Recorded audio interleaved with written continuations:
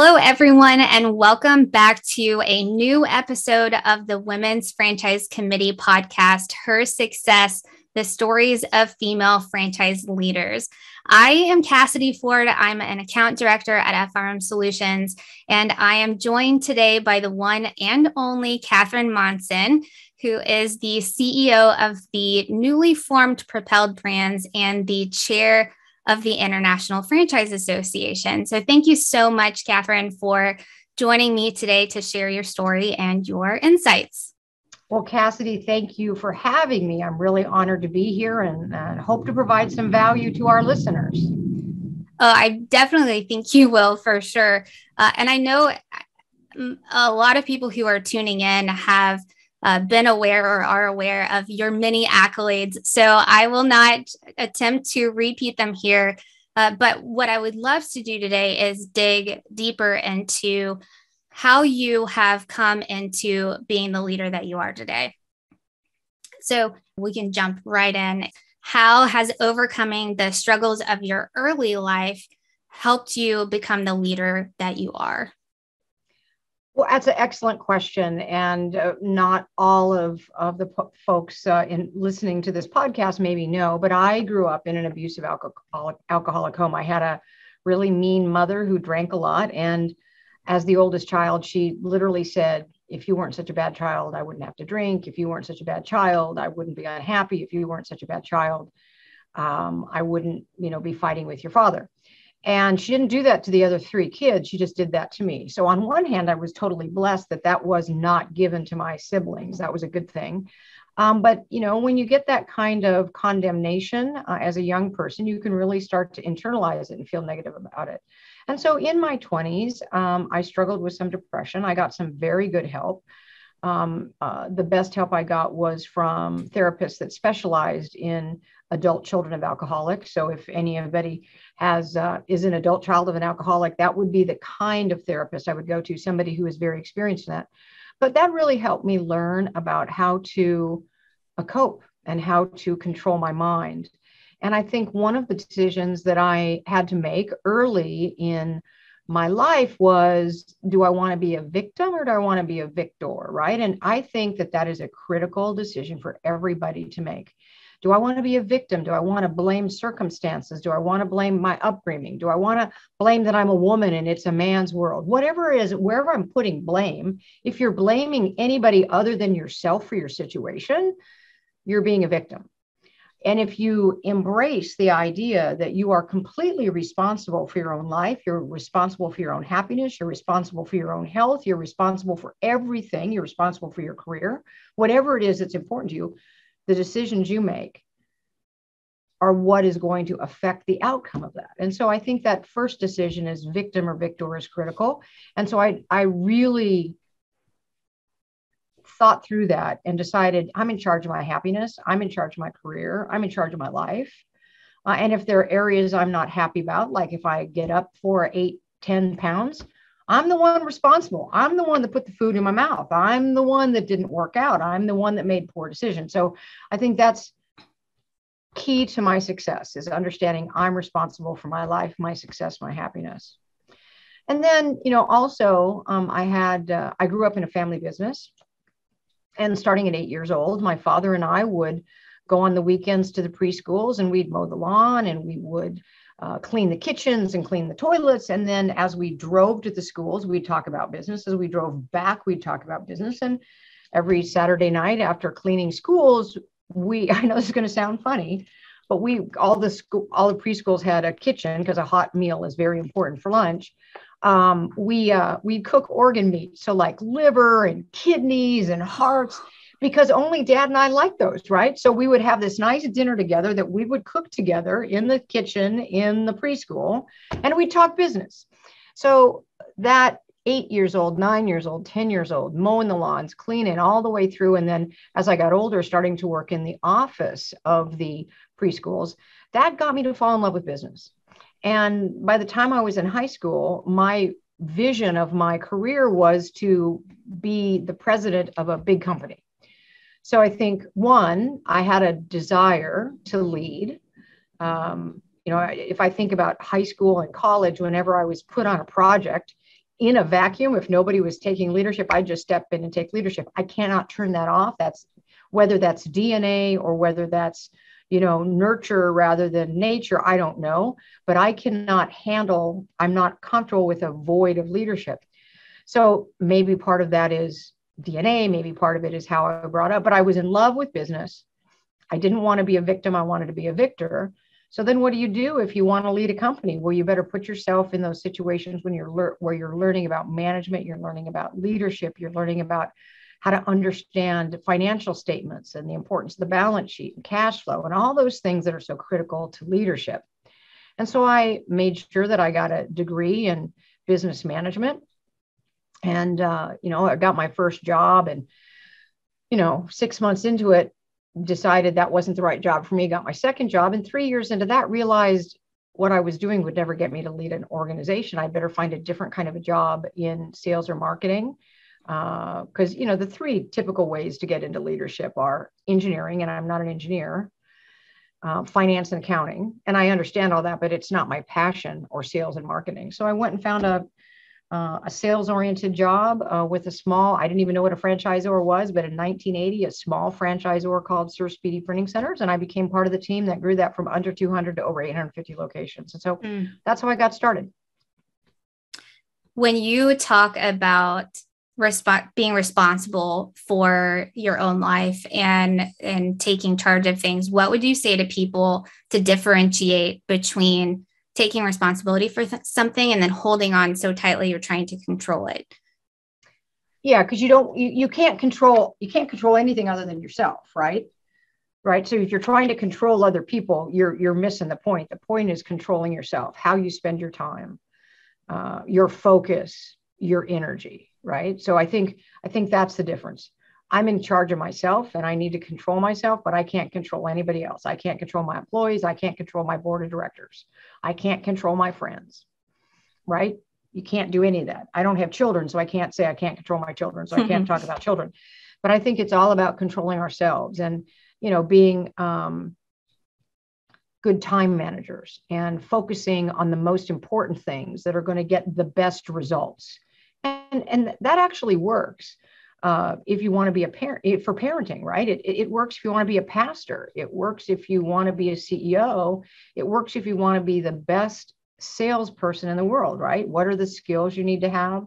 How do you manage your time so that you're getting more done, developing more, contributing more? So in my career, I always tried to provide more value to the company that employed me than I was paid.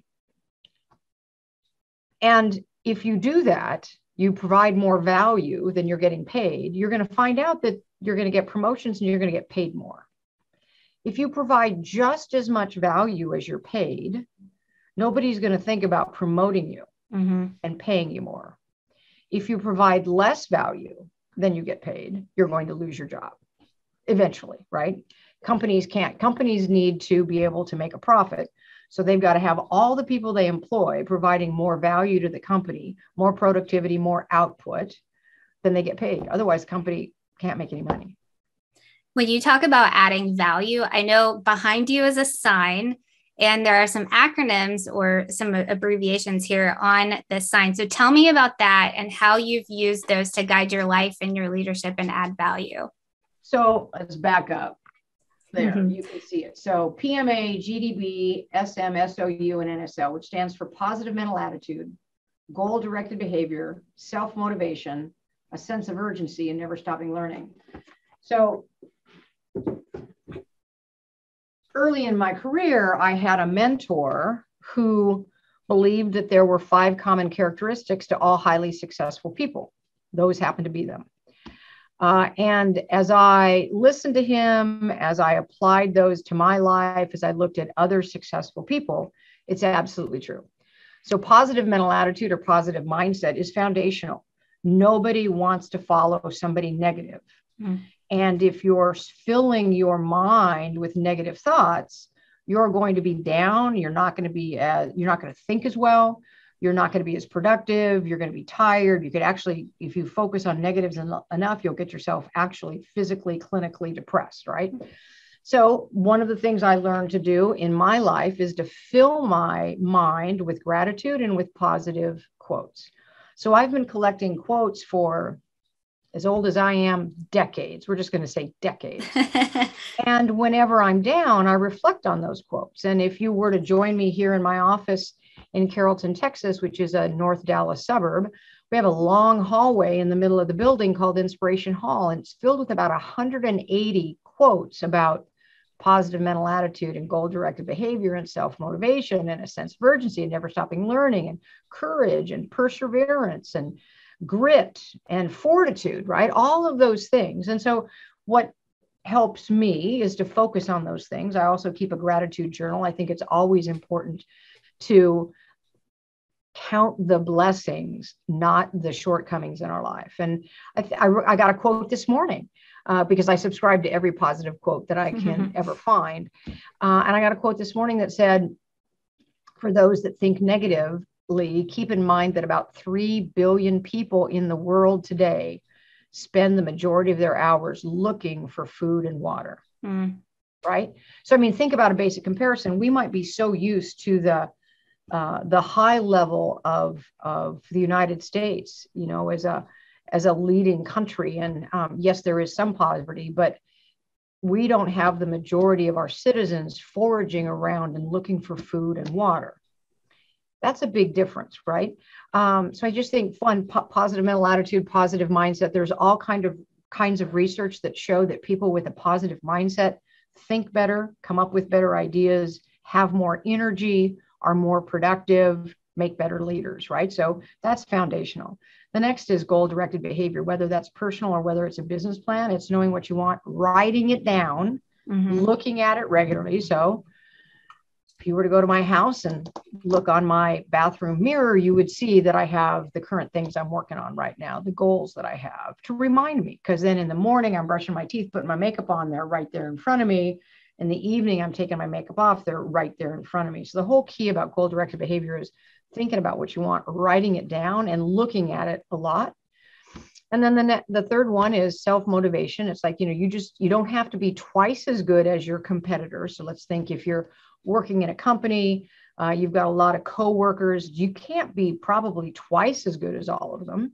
All you have to be is like 5% better than they are, bringing a little bit more value, right? That's self-motivation. It's one more thank you note. It's one more coaching conversation with one of your team members. It's one more sales call. It's one more call to a franchisee, thanking them for the great job they do representing the brand. It's not 1,000 more calls. It's not 1,000 thank you notes. It's just a little bit more. Because if you think about an Olympic athlete, they win by being 1/10 of 1/100th% faster than the guy who got the silver medal, right? So it's not like they're half the speed, you know, half the time to run the mile or the 10 miles, whatever it is, right? It's just a little bit better. And that self-motivation is just making yourself do a little bit more every single day.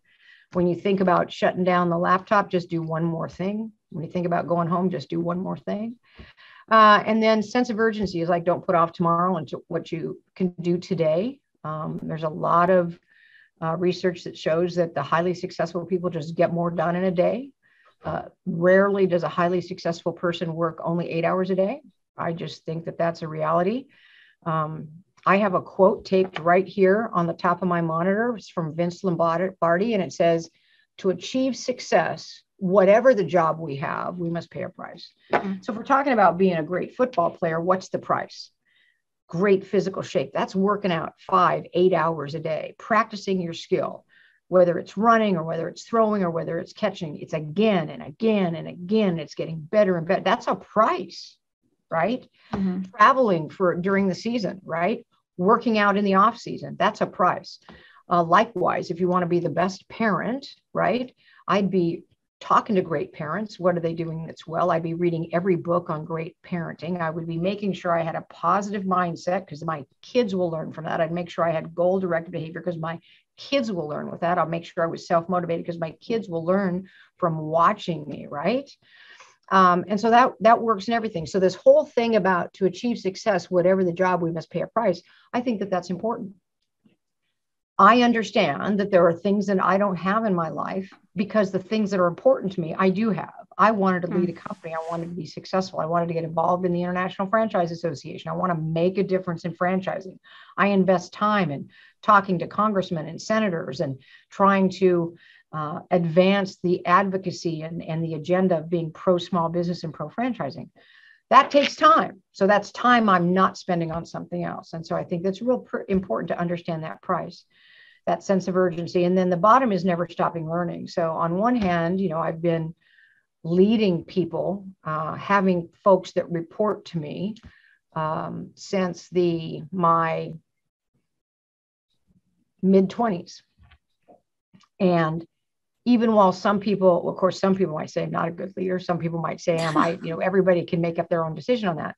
But I'm still reading books on leadership, right? And I'm listening to podcasts on leadership, and I'm talking to other great leaders and asking them I had dinner last night with Mary Thompson, the COO of Neighborly.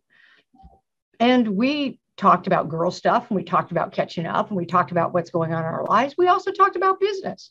I got 3 good ideas from her that I can implement in my own business. That's never stopping learning. And so I think those are foundational, the 5 common characteristics of all highly successful people. And whenever I have the opportunity to speak to particularly high school kids and college kids, that's the message that I like to give, because I think it's so critical. I wish I had learned as a young age that positive mindset was determinant of my success, because I would have worked on that earlier. I think that there are always things that we might look back and say, hey, I wish that I had known this earlier, right? And one of the things that I've heard you say before, and I'm so glad that I heard this at this point in my career, about being a victor rather than a victim. And something that you've said is that as women, that let's see if I can phrase this correctly, is that to find our place without pulling the victim card, so to speak, or to approach our careers as people, not as women.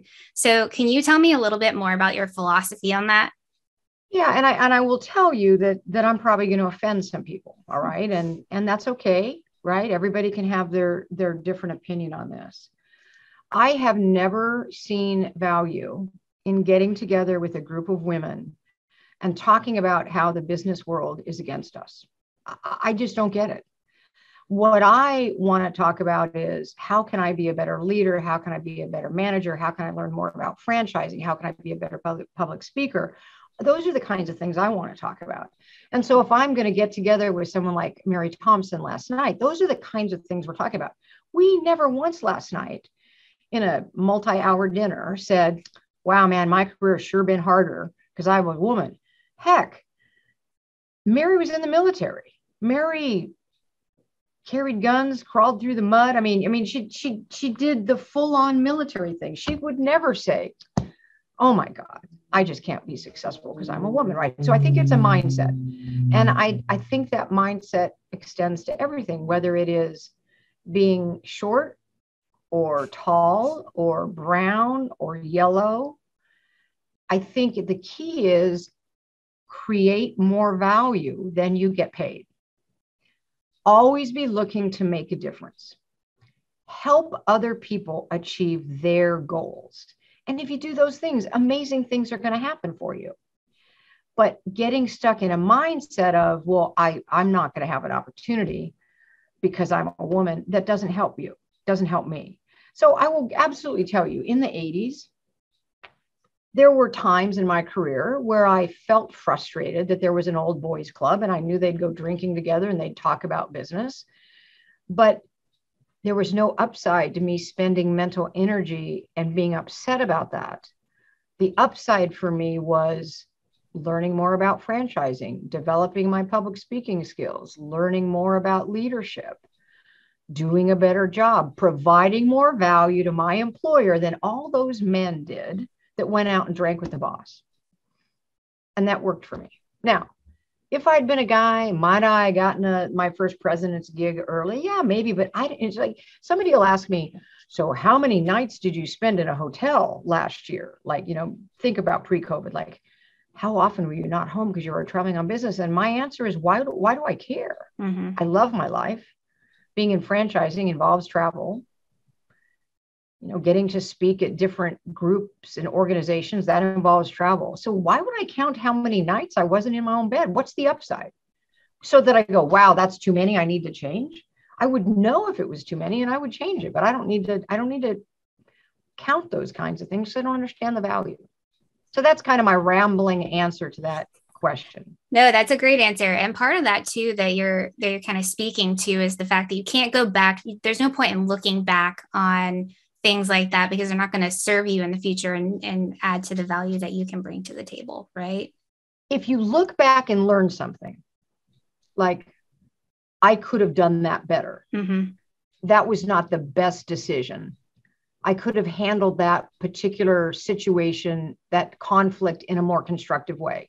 If you learn, that's good. Mm-hmm. But if you just hold on to the past and fester on it, there's no upside. Am I perfect in this? I am not perfect. There are days that I have to say, you got this, Catherine. I mean, I hate morning. I am not a morning person. It's because I, sometimes don't sleep well. And my whole life, even as a teenager, I always felt horrible in the morning. It took me an hour to become human. So there are times I got to give myself a pep talk. Got to go. Come on. Let's get in the shower. You got this. You're going to be a great CEO today. Let's go. Literally, I have those kinds of pep talks with myself because I'm not perfect. But that gets me in the right mindset. What is something, this is what I was going to ask when you said what you said just a second ago. What is something that you would look back on now that was a learning moment for you? Well, there were 2 times in my career since I've been at Fast Signs where, one, I had a problematic executive that I should have fired a lot faster. And by holding on longer than I should have, it was negative for the organization. So I think when you make the assessment as a leader that someone's not right, you coach and counsel and give them the opportunity to improve. But for the wrong reasons, I kept him around too long. I'll also tell you that with one of the private equity firms that owned Fast Signs in the past, I gave into some expense cuts requests that I should not have, that actually had some negative impact on the business. So I think that, looking back, I know now that as a CEO, and I was a first-time CEO at that time, I should have said, nope, we're not cutting any deeper. We're just not going to. And as a brand new CEO, I did not have the confidence in myself in doing that. I would do that today. So those are the kinds of things where you look back and learn about how to be better in the future. What would you say to someone who is trying to build that confidence and set those boundaries and build the ability to say no? How did you learn how to do that? Well, I do a lot of reading. I talk to successful people, read books on leadership. One of the things that, if you, study psychology at all, positive self-talk is very valuable. Mm-hmm. Most people don't do positive self-talk. Most people say, oh, I'm too fat, I'm too old, I need to lose weight, I'm not as smart, I'm not good enough. All of that programs your subconscious to have you not be good. Very often people say, well, I'm just not good with names. I would think it would be much better to say, I'm great with names and I'm getting better every day. And maybe then do some training or education on how to be better with names. One of the ways to be better with names is if you meet somebody, you say their name 3 times, right? Mm-hmm. I meet you for the first time and I say, Cassidy, it is just so great to meet you. And my God, Cassidy is such a neat name. Catherine, there's so many of those around, right? And when I was a kid, it was Kathy, but what a beautiful name, Cassidy. Have you liked having that name? And then you use it 3 times. You make sure when we have this interaction and we're done, you say, Cassidy, it has been such a pleasure to spend time with you. I look forward to seeing you again. So 1, I've imprinted your name on my mind 3 times. Then I might also think about who else do I know that's named Cassidy? Or who else do I know that has the last name Ford? Or how would I remember Ford? Well, that's a car. I could think of the Model T, and then I can put a file folder in my head for a Model T car with Cassidy Ford. And I might even visualize you driving a Model T. That's going to help me remember your last name. So one, don't say I'm bad at remembering names. Tell yourself you're good. That positive mindset helps you learn more. And then learn tricks like repeating somebody's name and putting a connection in your mind. Or my best friend as a kid might have been named Cassidy. And I now think, oh, Cassidy Ford, remember the Cassidy in 6th grade. And those kinds of things work. But it takes that positive mindset first. If I'm thinking I'm bad at names, I'm not even going to think to say, gosh, Cassidy, it was great to meet you, right? Well, that's a cool name, Cassidy. How did you like it as a kid, right? Those are just techniques that you learn, but you got to be learning. One of the things we sat down to have this conversation, and the first thing that you did was to give me a tip on something that I had said, I was nervous about something, and you gave me a really great tip. And I think having that positive self-talk, you're not just doing that for yourself. Then once you're doing it for yourself, then it's outward bound too. You start doing that for other people. I mean, I have a whole thing that I say to myself about myself, right? I don't necessarily have to tell everybody what that is, right? But if I'm feeling down, I start making sure I'm doing that positive self-talk, talking about how valuable and smart I am and what a great leader I am. Now, somebody might say, well, boy, you're deluding yourself. Why would you do that? I got to have positive self-talk to get me in the right mindset so that I can do the best job possible of whatever I'm working on. And another thing about, positive self-talk, I'm also a big believer in visualization. So I will visualize before I get on a general session stage, the amazing job I do in my keynote speech.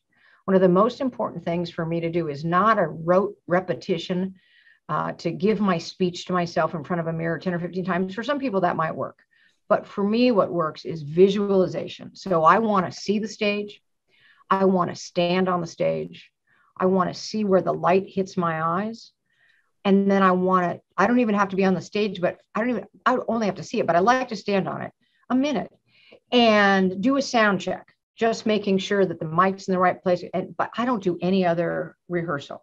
Now, if I've got a lot of cues for video and slides, I might do a technical rehearsal, but my technical rehearsal is going to be fast like this. It's not like go through a 45-minute keynote.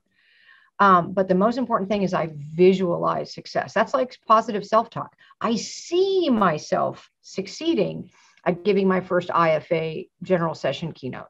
I went and stood on that stage the day before, and then I spent a good hour visualizing success and visualizing being an entertaining and fun speaker. Now, did everybody think I was great? Don't know. I did get a standing ovation when I walked off the stage. You need to remind yourself. Go on. No, I'm sorry. I was going to say it's always good. I love to hear you say that because a lot of times we as women in particular forget to remind ourselves, hey, I got that standing ovation, or I did a really great job at this, or push ourselves and kind of advocate for ourselves. And you do a really great job at that. One of the things that I used to do, but it was very valuable to me in my 20s and my 30s, was to keep a positive strokes file. So if I ever got a note or an email from a franchisee or a coworker or my boss about what a great job I did doing something, I threw that in my positive strokes file. And then if I ever had a down day, I'd pull out the positive strokes file and read it. Now, I don't do that anymore because I can control my mind without that. But that was so helpful for me in my 20s and my 30s. And it was a great technique, right? I'm reminding myself, whether it's reminding myself that I got a standing ovation or whether it's reminding myself about this great letter or what somebody said, right? So I think that that's valuable, is to find ways to remind ourselves that we really are making a positive difference, to re-inspire us to continue to make a positive difference. Because if we forget that, we could get sidetracked. Absolutely. I think of all the things, you've been in the business for 30 years, you're a CEO of many brands. Am I allowed to say you've been in the business for 30 years? Well, it's a hell of a lot longer than 30, but for all I spend on anti-aging products, probably not. No, yes, I started in franchising in 1980. So you can do math and you can figure I'm really old. Well, let me ask you this. What's next for you? Well, I'm having lots of fun building Propelled Brands into a multi-brand franchisor platform. I started with Fast Signs in January of 2009 and helped grow that company significantly in number of locations and average unit volume and franchisee satisfaction and in EBITDA. Took the company through 2 private equity transactions, really enjoyed that. And every time you get to do that, you learn more about the business. It's really great. So what's next for me is add more brands. We're at 3 right now, looking to get to 5 and then to 7 and then to 9. So maybe we could just say world domination. That's what's next.